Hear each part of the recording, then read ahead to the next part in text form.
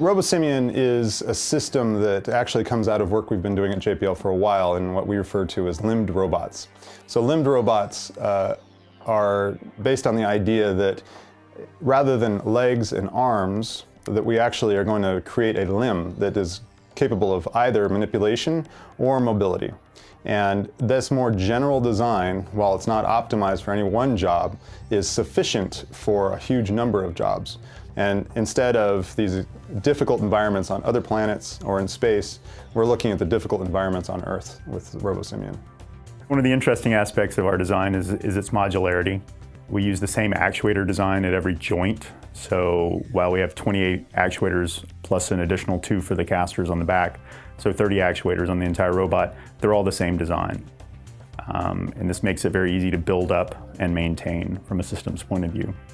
The strengths of our team, both here at JPL and at Caltech and at UC Santa Barbara and at Stanford, is that we have an enormous amount of experience with robotics that are very similar to what we're trying to build. We also are probably one of the smallest teams competing in the DRC. We're very streamlined, and by doing so, everybody gets a tremendous amount of ownership.